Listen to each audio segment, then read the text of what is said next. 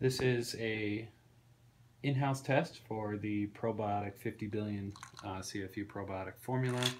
Lot number used on the bottom. 1116-929, expires 4/18. Skim milk was used. The date, these containers have been sitting for 24 hours, and this one contains no probiotics.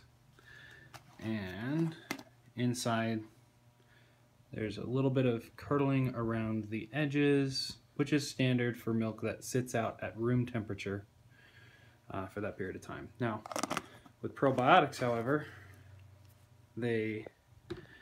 as long as there is live cultures, they will interact with the milk. And here's the difference with using skim milk.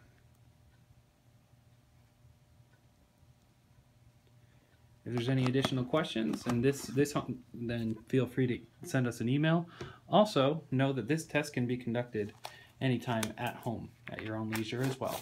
We prefer using skim milk because skim milk is a little bit more transparent. You can see the curdling a lot easier than whole milk.